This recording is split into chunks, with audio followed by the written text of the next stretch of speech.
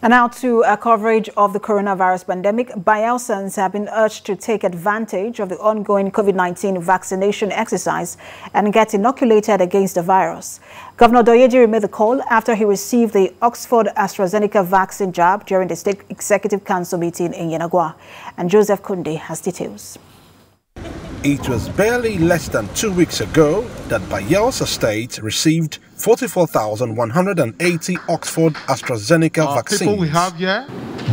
At the 28th State Executive Council meeting, Governor Douye Diri called on members of the public to take part in the exercise after he took the first jab of the vaccine.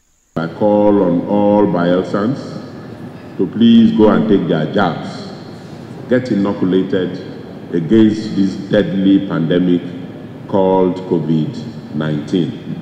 And so while we believe and have faith in God, also protect yourself against the pandemic COVID-19. Also at the council meeting, Governor Diri inaugurates a boundary committee saddled with the responsibility of retrieving all Bayelsa lands to the state. You're all aware that we have subsisting litigations with our neighboring states, river states, over boundary disputes on the Soku oil wells, because boundaries are not properly delineated. And for that reason, we are losing revenue every month. About 1 billion naira has been removed from the allocation of Bayelsa State. This committee is very urgently going to start business. Should actually see it as very urgent and delineate these boundaries.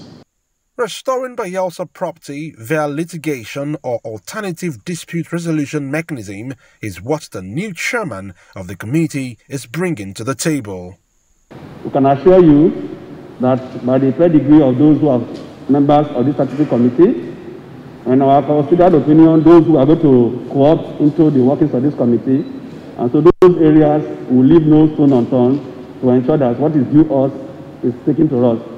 The Boundary Committee is expected to interface with federal agencies in ensuring that Bayelsa gets the dividends of her lands. Joseph Kunde, TVC News, Yenagoa.